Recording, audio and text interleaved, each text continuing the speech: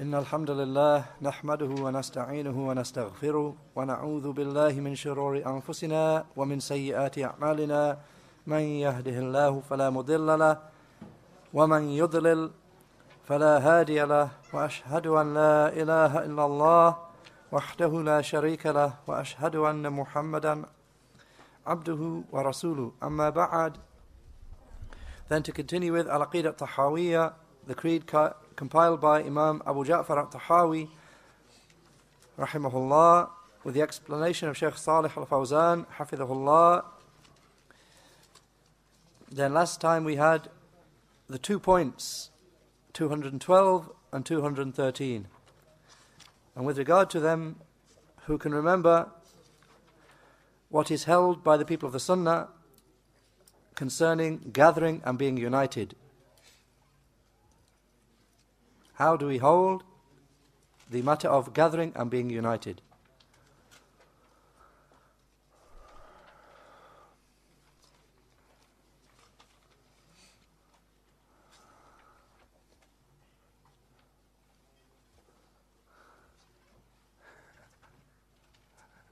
That's no excuse. Something that commanded by Allah. Yeah. Something true, something correct and true, something right. We also had the point with regard to what basis should this be upon? The gathering and uniting of the Muslims, upon what basis? Upon any old basis or upon a certain basis?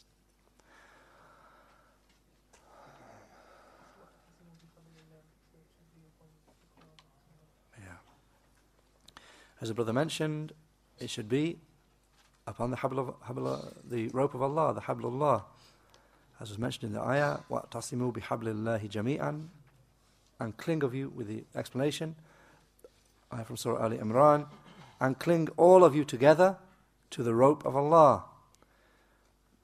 Who can remember the explanation, the 2 explanations that Shaykh al-Fawzan mentioned for hablullah, the rope of Allah that we are to gather upon? And both of which we heard were authentically reported from the Salaf. Who can remember the 2 explanations of the rope of Allah?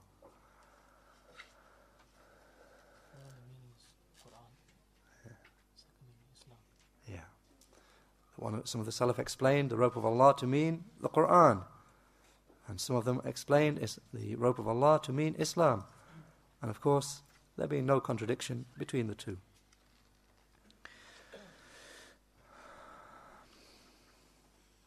As the Shaykh mentioned, then we unite upon the book and upon the Sunnah.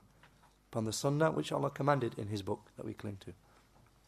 The Sunnah of Allah's Messenger sallallahu alaihi wasallam, where we are ordered to accept whatever came from the Messenger sallallahu alaihi wasallam. So our basis for unity is unity upon the book and the Sunnah. What do we hold concerning differing, disuniting and splitting? Do we hold that disunity is a mercy, or what do we hold about disunity and splitting?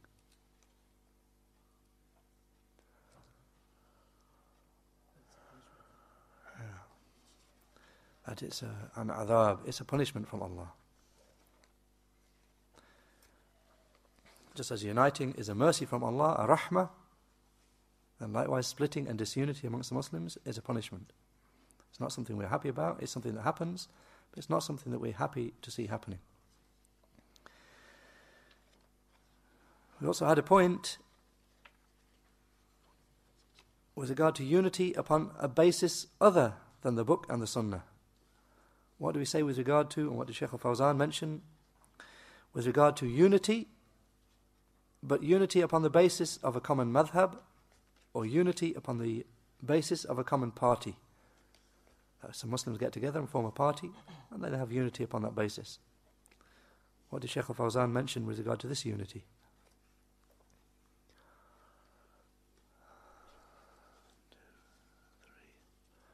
There seems to be three or four people answering all the questions and nobody else.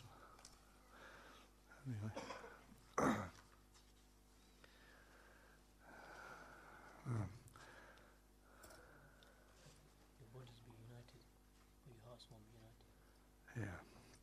that this is not a correct basis for unity. This is not permissible. It's not permissible to unite upon this basis, upon any other basis except the basis of the book and the sunnah. And this unity will only lead to splitting of the Muslims. That a few Muslims will gather upon one party, meaning a few Muslims will gather on one party, a few Muslims will gather upon a different party, a few Muslims will gather on another party, or a different madhab, another madhab, another madhab, which will not lead to unity, it will lead to further splitting. So as the Shaykh al-Fawzan mentioned, this unity is not permissible, to establish unity upon that basis. We then had a point with regard to ikhtilaf, differing, and Shaykh al-Fawzan mentioned that differing is of two types. Who can remember, or two categories? Who can remember the two different categories of differing?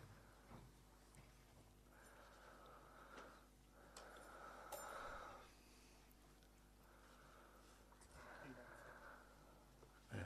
The first type of differing was in Aqidah, and the second in matters of fiqh. Who can remember with regard to the first type? What did Shaykh al-Fawzan mention with regard to the first type of differing? Differing in Aqidah. Yeah, it's not permissible. La yajuz. It is not permissible. This will lead, differing in Aqidah will lead to enmity, and fighting, and so on. Inescapably it will lead to that. And it's not permissible. With regard to the second type of differing in matters of fiqh, then Shaykh al-Fawzan mentioned as being a permissible type of differing in matters of fiqh, which are areas where it's correct to make ijtihad. Not just any old difference in fiqh, that somebody differs in fiqh based on any old basis, based on ignorance or contradicting what the Muslims say. No. That differing in matters of fiqh, which are legitimate areas of ijtihad. And he made a condition for the permissibility of this differing. What was that condition that he mentioned? We don't just say it's okay for Muslims to differ in fiqh, full stop. He made a condition there. What was the condition that Shaykh al-Fawzan mentioned?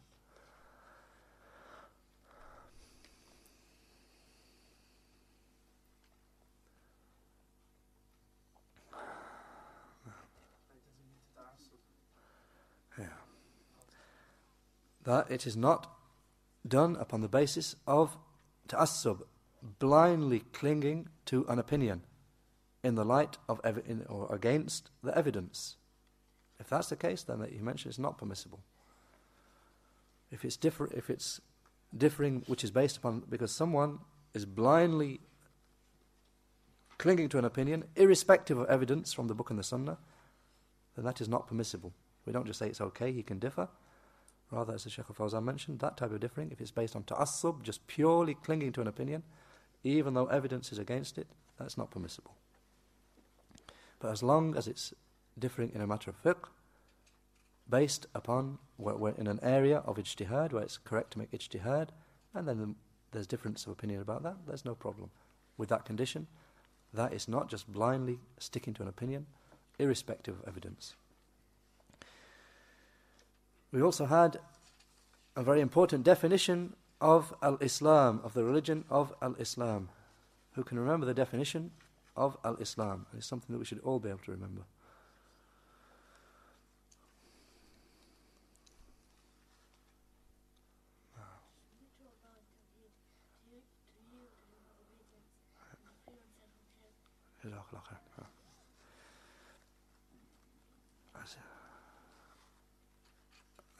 As he said, it is submission هو الاستسلام لله بالتوحيد والانقياد له بالطاعة والخلوص من الشرك, to submit to Allah with tawheed and to yield to Him with obedience and to free oneself from shirk. That was the definition Shaykh al-Fawzan mentioned, that was mentioned by Shaykh al-Islam ibn Abdul Wahhab, and he quoted it as being the definition given by Shaykh al-Islam ibn Taymiyyah.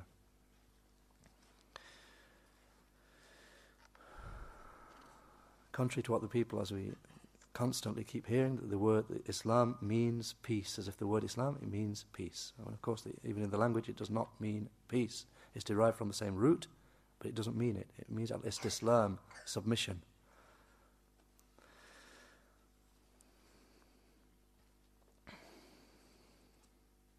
We also had a point with regard to the different messengers who came throughout the ages. What was mentioned with regard to how many different religions were sent down throughout the ages. All these different messengers came, and they had different laws. How many different religions, therefore, came down? Well, despite the fact that they had different laws, each one had different laws, their religion, the religion of each of them, was one and the same. In Islam, with the definition that we just heard, submission to Allah with tawheed, yielding to Him with obedience, and freeing oneself from shirk. This was the religion of every single messenger. And as for the fact that they had different laws, then there were different laws and different details, as the Shaykh said, suitable for each time. And then we had a point with regard to how many religions are valid in the present day. How many religions are at present valid?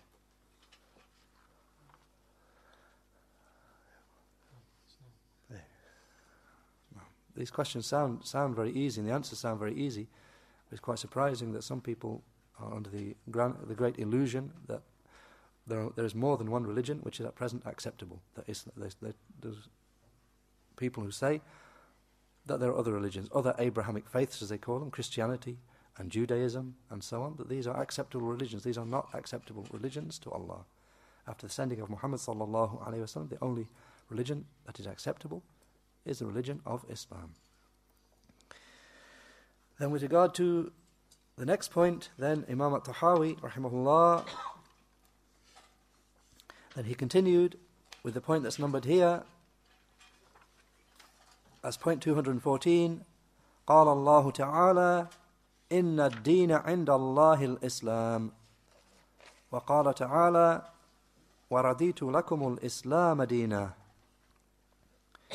He said, Allah the Most High said, Inna ad-dina inda Allahi al-Islam.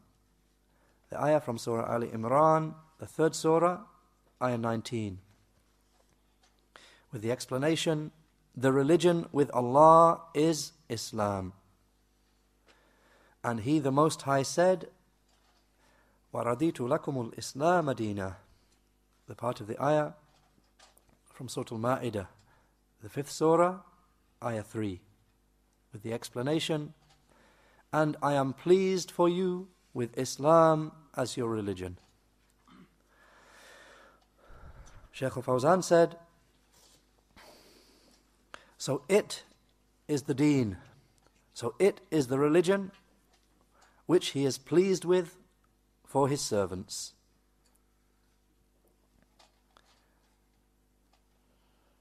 From the sending of Muhammad sallallahu alaihi wasallam right until the establishment of the last hour.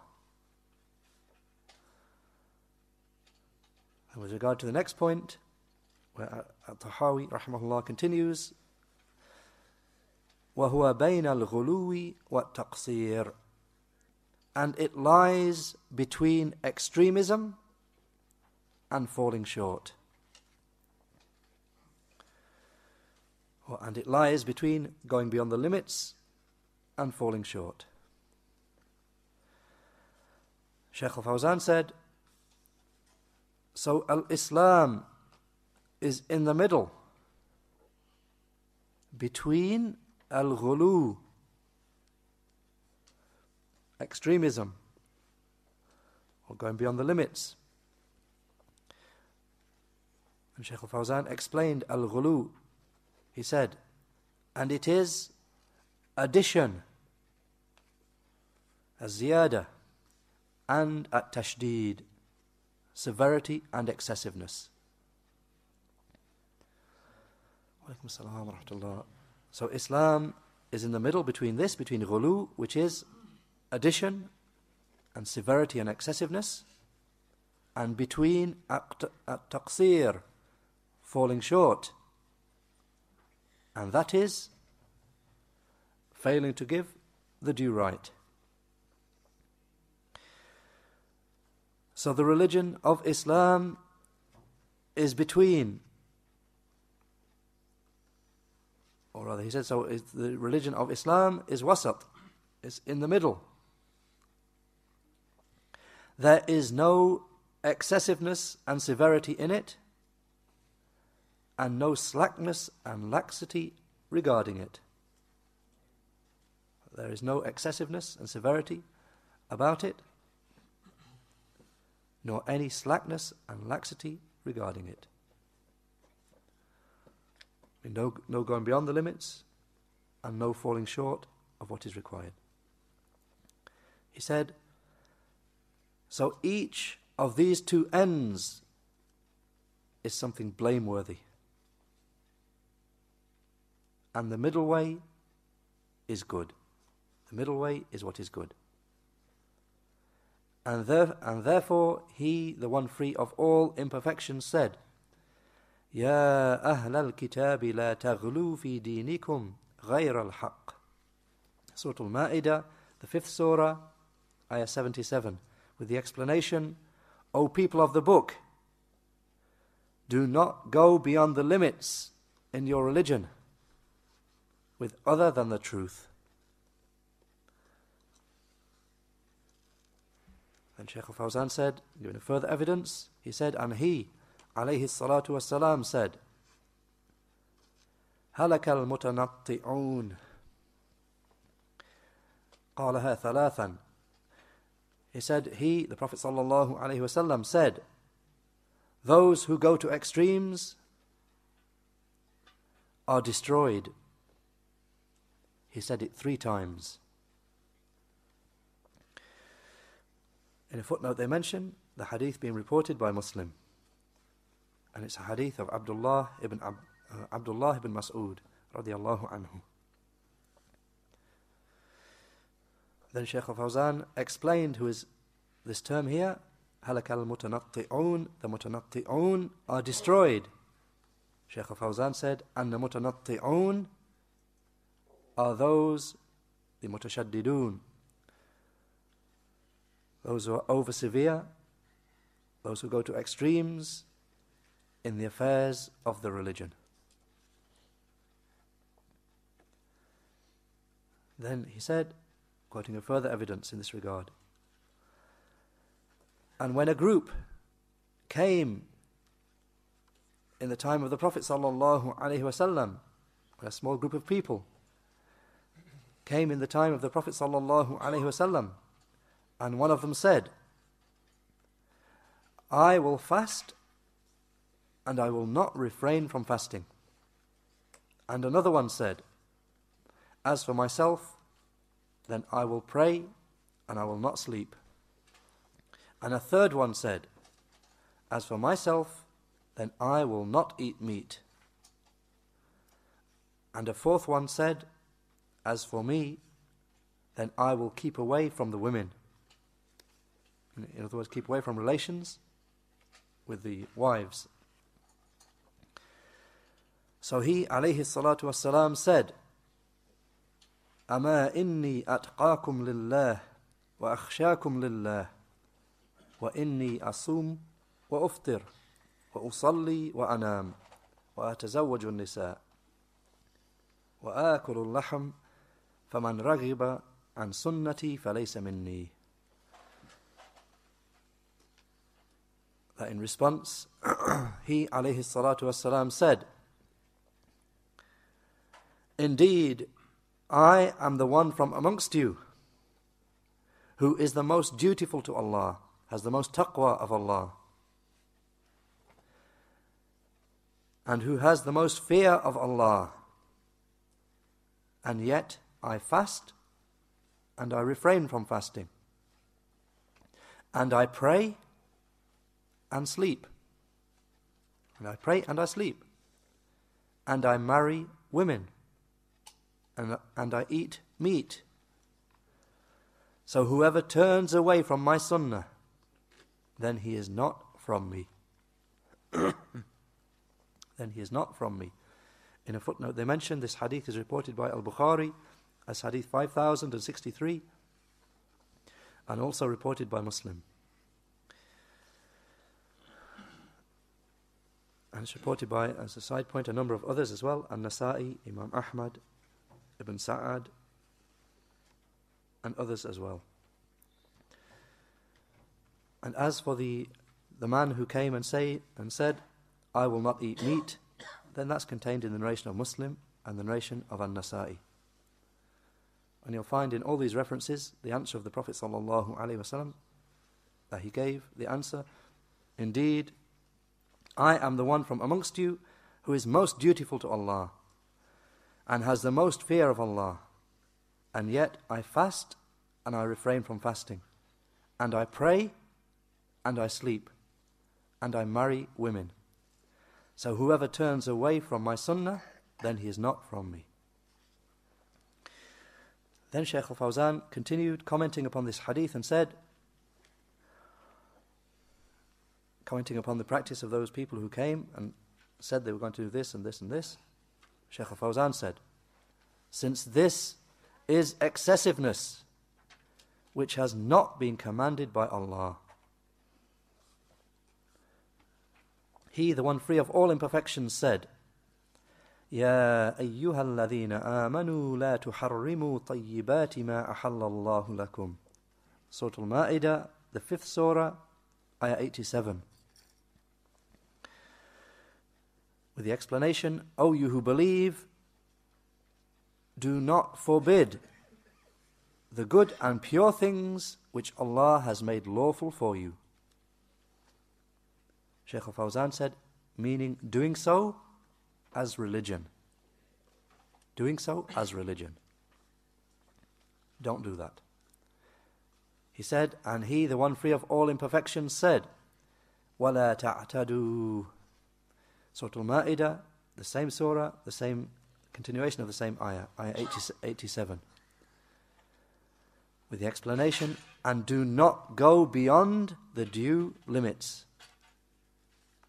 Shaykh al-Fawzan said, so the ayah covers both extremes. So the religion is in the middle. In other words, this ayah forbids both of these things.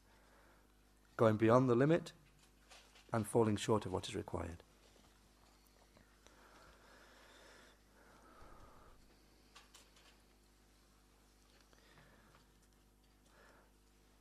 Then Imam al-Tahawiyyah rahimahullah continued, وَبَيْنَ التَّشْبِيهِ وَالتَّعْطِيلِ.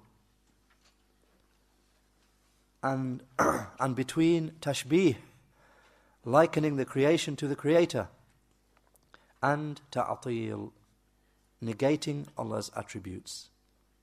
In continuation about the religion, that the religion, in the last point, is between extremism and falling short, and the religion is between tashbih, likening the creation to the creator, and ta'atil, negating Allah's attributes.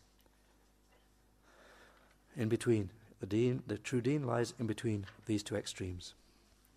Shaykh al-Fawzan said, meaning in Aqidaah, in creed and belief, it is between ta'atil, negation, and tashbih, likening the creation to the creator.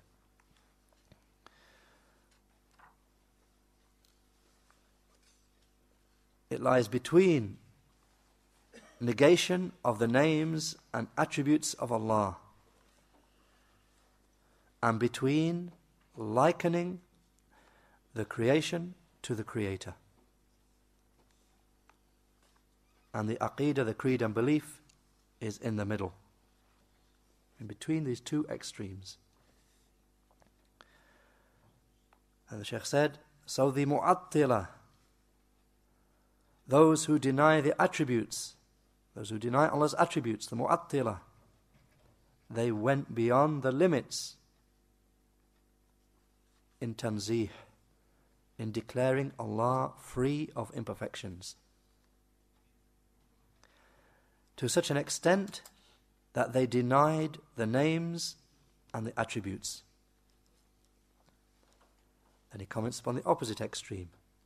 Whereas the mushabbihah, those who liken the creator to the creation, he said, whereas the mushabbihah, they went beyond the limits in affirming to such an extent that they likened Allah to His creation.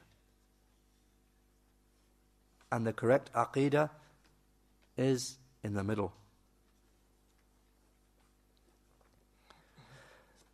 He, the one free of all imperfections, said, لَيْسَ كَمِثْلِهِ شَيْءٍ.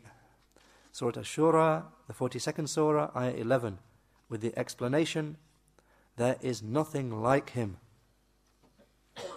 There is nothing like Allah. This is a refutation of the Mushabbihah. This is a refutation of those who liken Allah to the creation. Then he quotes the next part of the ayah, وَهُوَ السَّمِيعُ الْبَصِيرُ. Same ayah, ayah 11 from Surah Ash-Shura. وَهُوَ السَّمِيعُ الْبَصِيرُ. And He, Allah, is the all-hearing, the all-seeing. This contains a refutation of the Mu'attila, those who deny Allah's attributes. In other words, the first part of the ayah is a denial of the Mushabbihah, those who liken Allah to His creation. And the second part of the ayah is a refutation of the Mu'attila, those who deny Allah's attributes. Then he said, and we, the Ahlus Sunnah wal Jama'ah, we affirm whatever Allah has affirmed for Himself from names and attributes. Or rather, he said, we affirm for Allah we affirm for Him whatever Allah has affirmed for Himself, and whatever His Messenger affirmed for Him from names and attributes. And we do not negate them, and we do not deny them.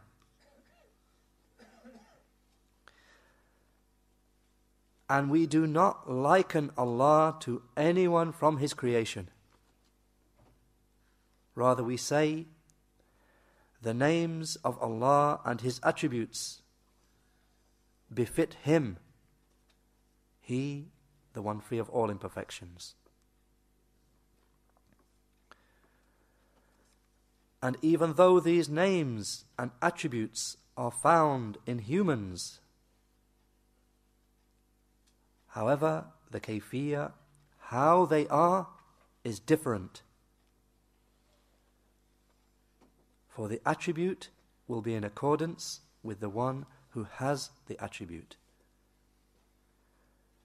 In other words, Shaykh al-Fawzan is just a side point to clarify, and Shaykh al-Fawzan is making the point, as we've had before, that Allah has certain attributes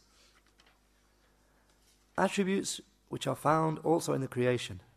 As an example, they mention, for example, the fact that Allah has a hand. Allah has two hands, and the creation have hands.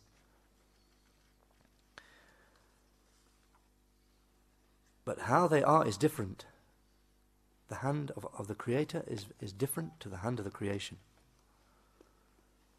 As he said, because the attribute follows on from the one who carries the attribute. So the hand and the face and the rest of the attributes of the Creator are as befit His majesty, or as befit Him. Whereas the attributes of the creation are attributes which befit them, not like the attributes of the Creator. I mean, they befit the creation's deficiency and so on. So the attributes that Allah has attributes which befit Him, and the creation have attributes which befit them. Then with regard to the next point, then Imam Tahawiyyah rahimahullah continues, وَبَيْنَ الْجَبْرِ وَالْقَدْرِ, that the deen is between, he said, and between fatalism, al-jabr, and denying pre-decree, al-qadr. And between, I mean the deen is, and between fatalism, al-jabr, and denying pre-decree, al-qadr.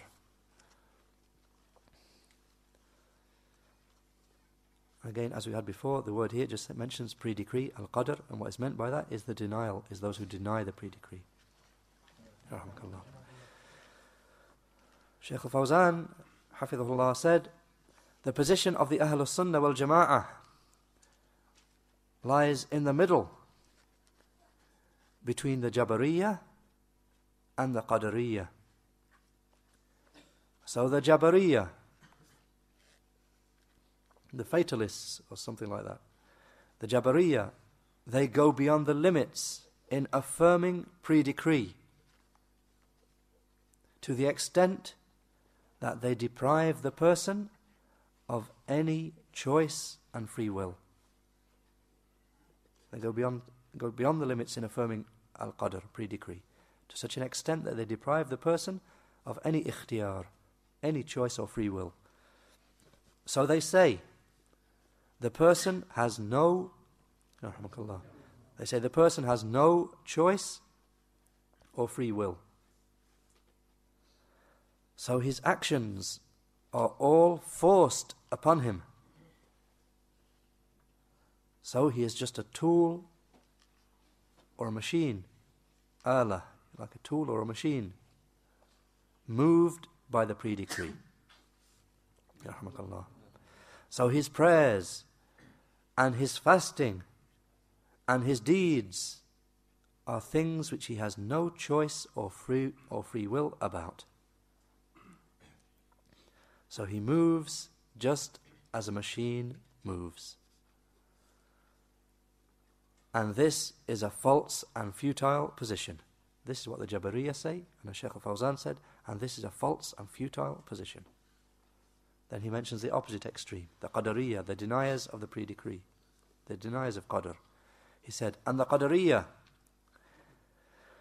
went beyond the limits in affirming the choice and free will of the person,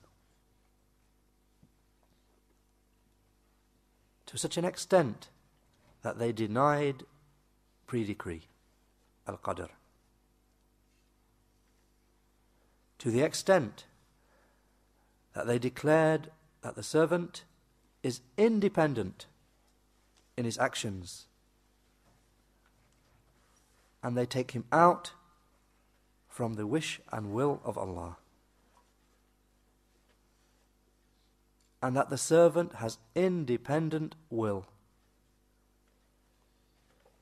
So they said, he is the one, he, the person himself, is the one who creates his own actions, and Allah has nothing to do with them. And this is the position of the Mu'tazilah. I mean, this position of denial of pre-decree in this regard, and the fact that they're saying that the people create their own actions, this is the position of the Mu'tazilah. Then Shaykh al-Fawzan said, mentioning what is correct, and as for the Ahlus Sunnah wal Jama'ah, then they take the middle position in this matter, and they say that the servant has choice and will. He does actions by choice and free will. However, he cannot exit from the ordainment and pre-decree of Allah. So his actions are created by Allah, but they are his deeds.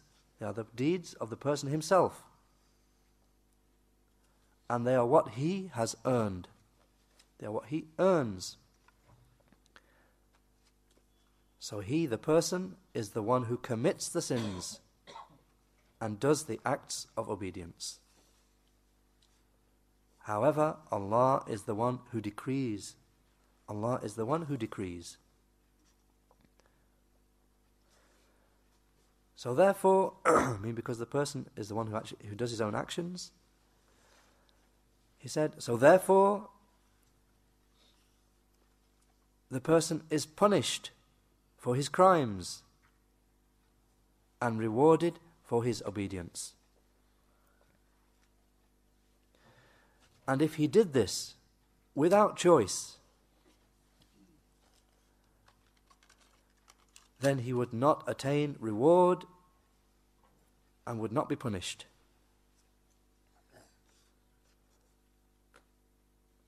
And he gives a couple of examples that make that clear. If a person acted just like a robot, then he would not be liable to get him reward for those deeds or punishment. Shaykh said, so the insane person or the young child are not held accountable. And likewise, al-mukrah, the person who is forced and compelled, who has no choice in something, he is not held accountable. Then At-Tahawi rahimahullah brings the next point. وَبَيْنَ الْأَمْنِ وَالْإِيَاسِ, and between feeling secure and despairing. In this religion, the deen is between feeling secure and despairing. We already had something in that regard. Just to remind us, as under point 135.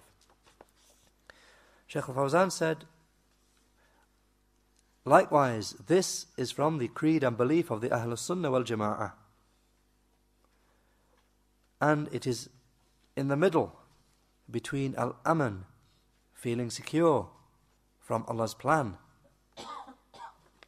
and between despairing of His mercy. So they hope for the mercy of Allah, but they do not feel safe and secure from Allah's plan, and nor from punishment and being put to trial. However, they do not despair of the mercy of Allah. So they combine having khawf, fear, and raja, hope. And this is what the prophets were upon, in combining fear and hope, both.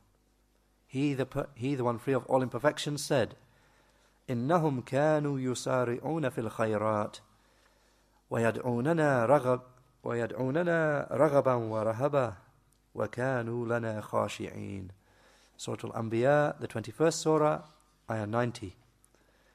And the ayah is in the context of Zakaria and his wife and his son Yahya. The Prophet Zakaria and his wife and the Prophet Yahya.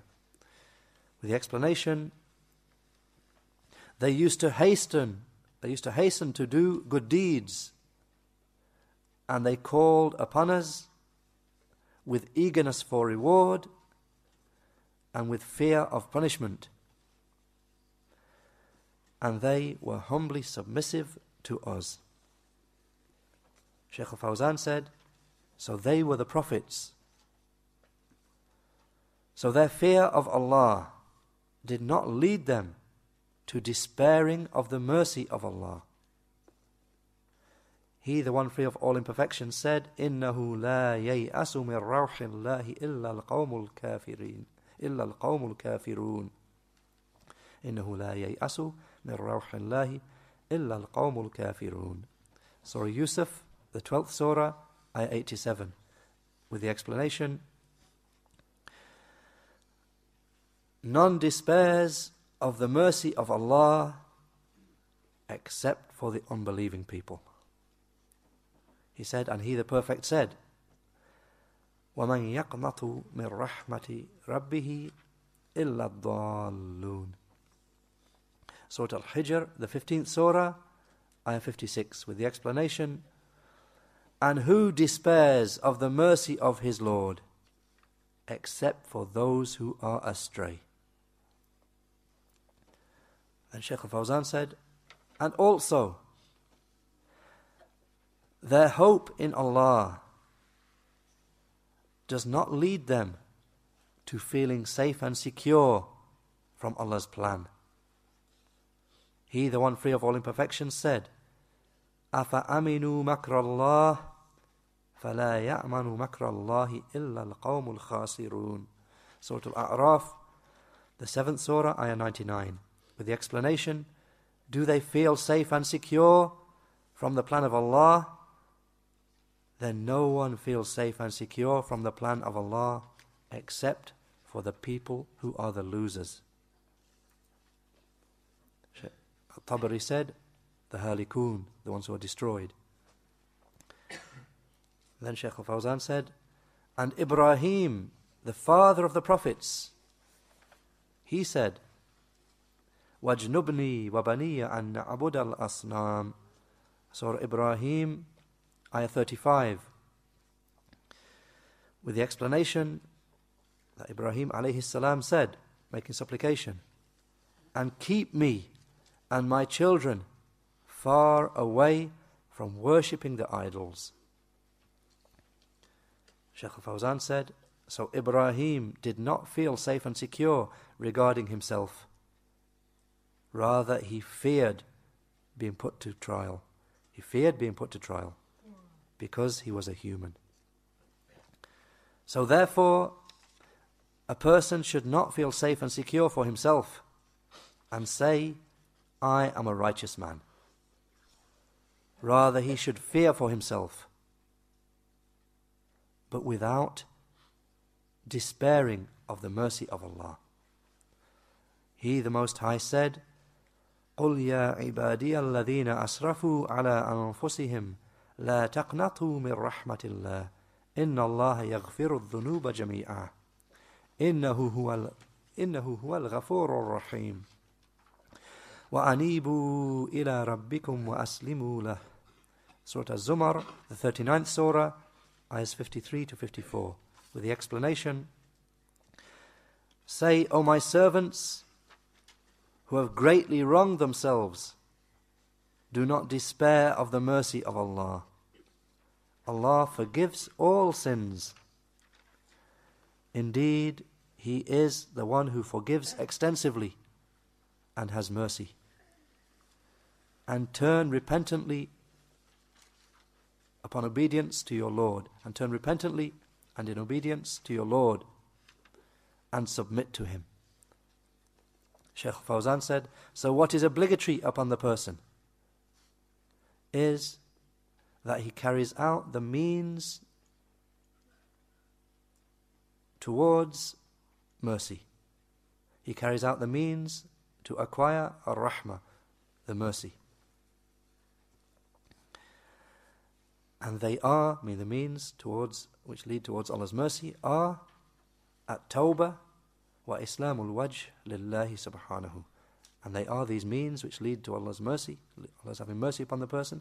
They are repentance at tawbah and submitting one's face to Allah, the one free of all imperfections.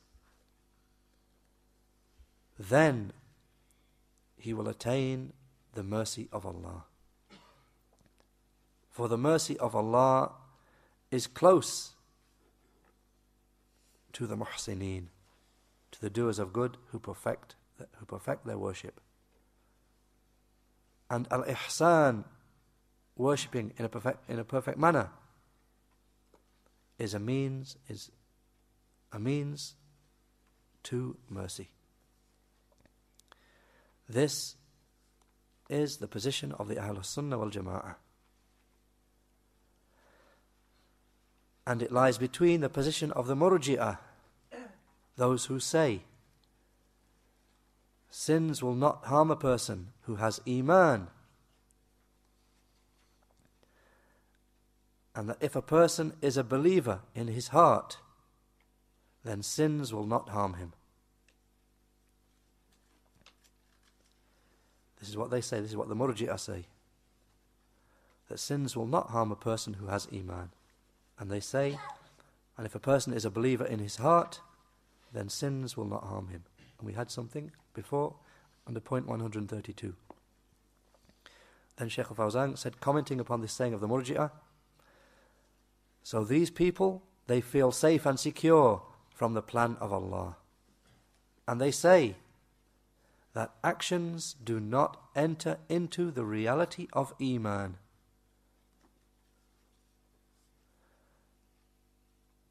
So a person can enter paradise even if he has done no deeds whatsoever. This is the saying of the Murji'ah. And this position has corrupted the world. So Shaykh al-Fawzan describes what the saying is amounted to. This saying has corrupted the world. So the people have detached themselves from the religion because of it. And they have said, since we are going to enter paradise, then we have no need of deeds. We have no need of actions. So therefore they do whatever they wish. Shaykh commenting upon many people in this world. They're acting upon the principle of the Murji'ah. If you've got Iman in your heart, then that's it. You're in paradise. Any evil deeds that you do, they won't harm you. Then the Shaykh said, and between, mention the opposite extreme, and between those, the Wa'idiyah, those who insist that the textual threats must be enforced, the Khawarij, those who declare people to be unbelievers, kafirs, because of major sins which are less than shirk. And they hold enforcing the textual threat which Allah has mentioned upon those who disobey Him. For Allah has threatened the disobedient ones. However, He said, إِنَّ اللَّهَ لَا يَغْفِرُ أَن يُشْرَكَ بِهِ وَيَغْفِرُ مَا دُونَ ذَلِكَ لِمَن يَشَاءُ. Surah An-Nisa, the 4th surah, ayah 48. With the explanation, Allah does not forgive that shirk be committed along with Him, but He forgives whatever is less than that to whomever He wishes. Shaykh al-Fawzan said, so they mean the people who commit major sins, contrary to what the Khawarij say. He said, so they are beneath the wish and will and mashi'ah. And this is the position of the Ahlus Sunnah wal Jama'ah. And it is the middle position. And the true saying, or rather he said, the true saying is with the Ahlus Sunnah wal Jama'ah. Those who take the middle position between feeling safe and secure and having hope,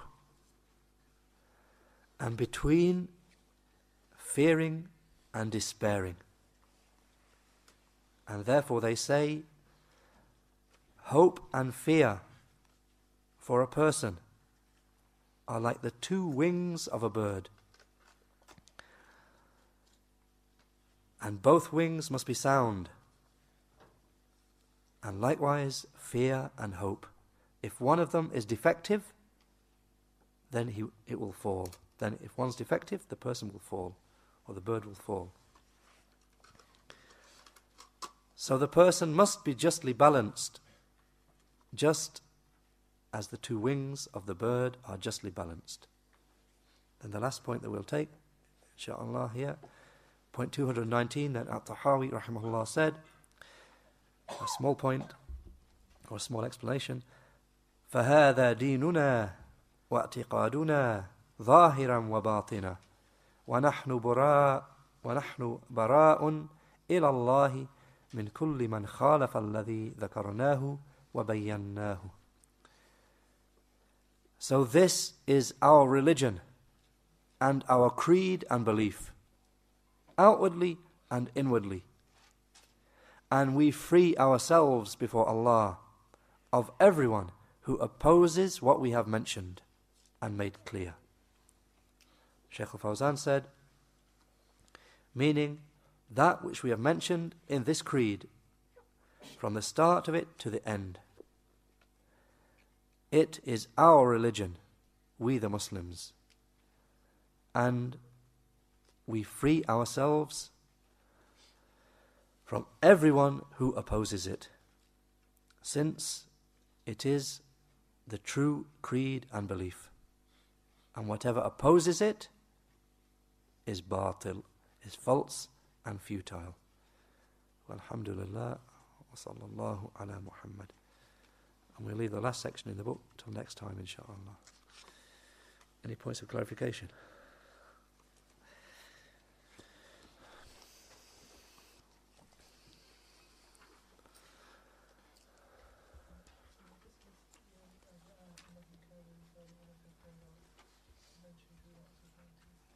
with regard to the ayah, إِنَّهُمْ كَانُوا يُسَارِعُونَ فِي الْخَيْرَاتِ, that Tabari mentions, it's clear from the context, it's with regard to the context of Zakaria, Prophet Zakaria, and his wife, and with regard to Yahya, Prophet Yahya.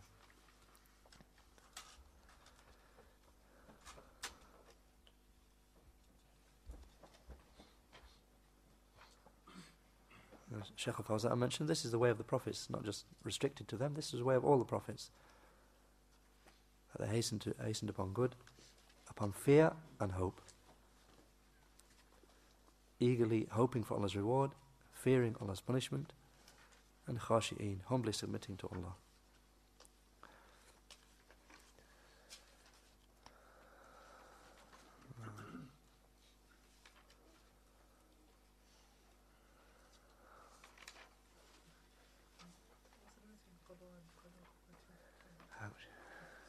With regard to the difference between al-qadr, al-qadha and al-qadr, and some of the people, I think we had this point a long time ago, some of the people of knowledge, they say that they're one and the same. Al-qadr and al-qadha refer to the same thing, Allah's pre-decree. And some of the people of knowledge, they say that al-qadr is that which Allah pre-decreed would occur. Whereas al-qadha describes that which actually occurs, when it actually occurs.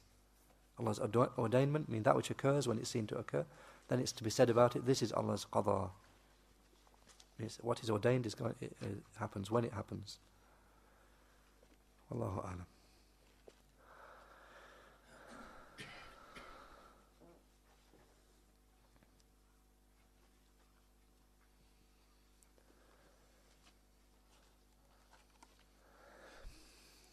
سبحانك اللهم وبحمدك أشهد أن لا إله إلا أنت أستغفرك وأتوب إليك.